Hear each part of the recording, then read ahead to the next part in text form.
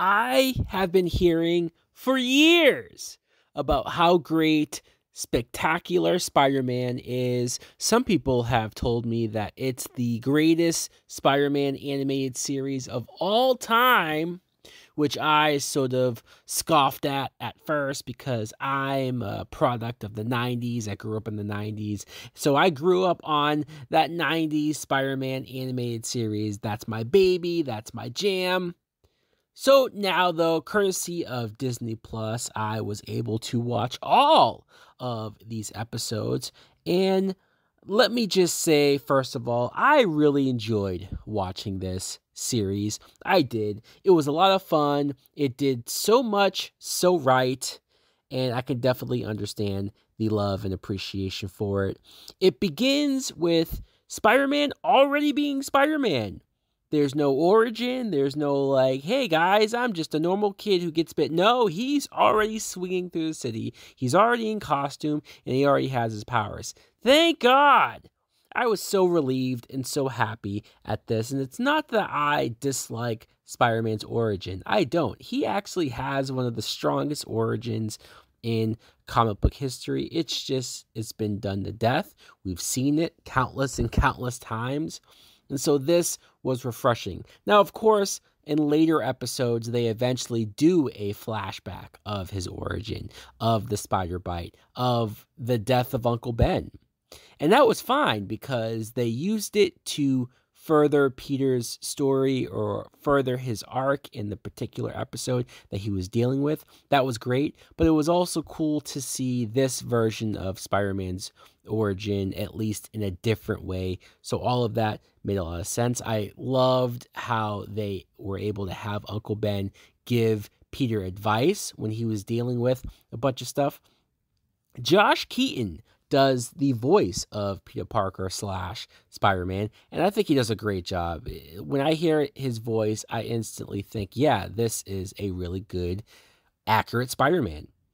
Gwen Stacy is one of Peter's friends in high school, and you can instantly tell that Gwen Stacy has a major crush on Peter. It's a little frustrating that Peter can't see it, that it's not as obvious to him. I mean, there are various points where he's literally talking to Gwen about either another girl that he likes, or maybe he's looking for a date himself, and Gwen's kind of just standing there like, yeah, Pete.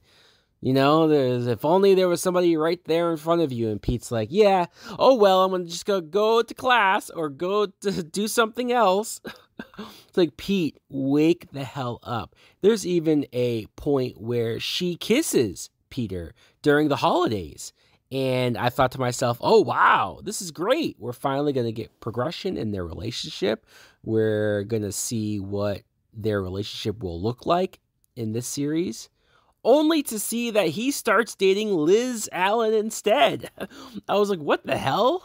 Wait, so Peter gets kissed by Gwen. He obviously now knows that Gwen is interested in him, and he doesn't talk to her for weeks. Now, granted, she also doesn't go up to him and talk to him, but it comes across very early on that this Gwen is very shy, and that took a lot for her to go up to him and kiss him like that. So I don't get it. I don't. Especially when you see Peter interact with other girls. He is very confident dating a girl like Liz Allen. Come on, dude. Liz Allen is a cheerleader. She's a girl that's surrounded by nothing but the popular kids. It blew my mind. It made me want to shake this kid, smack him across the face and say, dude, just go for it. And I thought to myself, all right, maybe it's because it's too early on. Maybe they want to stretch this out, drag out the eventual Peter and Gwen relationship. But no, he ends up dating Liz Allen for a long time, for multiple episodes. And I thought at first that Liz Allen was going to be a bitch. I thought Liz Allen was going to be just this mean girl that Peter doesn't know how to get away from. But no, Liz ends up being really nice and really supportive and just somebody who, even when Peter is always late for their dates or just doesn't show up at all, because obviously he's out there doing Spider-Man stuff, she's very understanding. She doesn't get as mad as I expected her to. I mean, she's a little disappointed, but she's always willing to believe and listen to him. So I thought, wow, well, maybe I read this all wrong. Maybe Liz Allen is the right girl for him, at least at this time in his life. Until Pete just kind of up and randomly decides, I want to date Gwen. It's been too long. I've been milking this for too long. So he decides, all right, I'm going to confess my love for Gwen. He does so. And the two of them basically decide, hey, we're going to date if you break up with Liz. And Peter goes and breaks up with her. Kind of messed up. I mean, granted, breaking up with her first is much better than cheating on her and just doing stuff with Gwen. Like, at least he did that, but still, I kind of felt bad for the Liz character. I kind of sat back and thought, man, this is a little messed up. And then I thought back to my days in high school and thought, oh, okay, I guess us guys do stuff like this to girls who don't really deserve it, don't we? Harry Osborn is Peter's best friend, and Harry, it's interesting because this version of Harry, he's nothing like the James Franco Harry Osborn, right? He's not as cool. He's definitely more on the nerdier side, the smaller side. He's even so not confident that he starts taking drugs in order to play better in football. Now, when I say drugs, not like hardcore drugs, it's cartoon drugs. It's this green liquid that came from a lab, and it helps enhance his ability, makes him faster and stronger. And then it kind of gets revealed that Harry Osborn is the Green Goblin. Because the Green Goblin shows up, causes some mayhem, as a goblin likes to do. And of course, at first we think it's Norman Osborn. That's where the obvious signs are. History would tell you that that's who it is. But then, no, it's Harry. It's all tied into the green drugs he's taking. And it's this whole big thing. And then Harry disappears. Like, it's like he goes to rehab or something. He's gone for multiple episodes too, only to return. And it's like, hey guys, nothing happened, but he's back. And it's this whole thing where Peter doesn't really trust him, but also Harry doesn't know that Peter knows. So it's this back and forth until the very last episode. They do this weird kind of BS. This is the only negative I have of this show. They do this long wraparound explanation for why Harry Osborn actually was not the Green Goblin. Now, I know Twitter wasn't really a thing at this point, so it felt like as if fans hated the reveal of Harry Osborn being Green Goblin instead of Norman Osborn. But I don't know how else we would have gotten feedback from fans. I don't know how else the writers would have heard about it. I mean, maybe there were other ways. Maybe there was forums. Maybe there was places online where fans wrote and said, man, this sucks. Because at the very last second, the very last episode, they decide to reveal that it was actually Norman Osborn. Even though we saw Norman Osborn and the Green Goblin in the same place at the same time more than once, they do this long explanation that Harry, he was blacking out and passing out from the drugs that he was taking. And so Norman put the Green Goblin costume onto Harry and even broke his leg to match an injury that Norman had as Green Goblin so that Spider-Man would believe him, so that he would frame him. Huh? And then you find out that Norman hired Chameleon to pretend to be him. So that's how they were both there. But it's just, they didn't do a lot of buildup of Norman Osborn being the Green Goblin or having all these hints that it was really him the entire time. Like, at first, obviously, he was involved, Norman was, in nefarious things with his business and with experiments. He was involved with a lot of experiments that led to the creation of multiple villains in the Rogues Gallery, but just he himself being Green Goblin, I don't know, maybe it's just me who feels this way, but this felt forced. This felt like, all right guys, we effed up. We should have made it Norman Osborn from the beginning. So here you go. Some of the other villains that we had throughout the series that I really enjoyed. The Vulture, another guy who got screwed over by Norman Osborn, and so he was trying to just get revenge on him. I kind of felt bad for the Vulture, if I'm being honest. Even Electro, same deal. I felt bad for this dude who didn't ask for the accident that happened to him, and he sort of didn't know what to do with himself. He had almost no choice. Sandman and Rhino, I really liked how they started off as buddies, like criminal buddies that got hired by a bunch of people, and then they both on their own got experimented on and got their powers in the way that they did. Very surprising that an animated show, a cartoon show, handled each and every one of these villains' origins very well and very straightforward, very easy to follow. Almost better than some of the movies did with some of these characters. Doc Ock was one character that I thought was a little generic, more on the generic side. I mean, it's hard to top or match what Spider-Man 2 did with Doc Ock. So this one doesn't really have a personal relationship with Peter, and he's just a dude. He's a dude who just gets the arms, and so he's Doc Ock. But other than that, not a whole lot more to him. It was very cool, though, to see the Sinister Six. It's always cool to see the Sinister Six. And they even showed up. They came together in a couple of episodes, even swapping out some of the members of the group, which is very comic book accurate. And also, the lack of Kingpin being in this New York made it very interesting for this show to use other characters as mob-like figures, characters like Tombstone and Hammerhead. I don't know, it made me kind of appreciate these characters more so than I ever had before.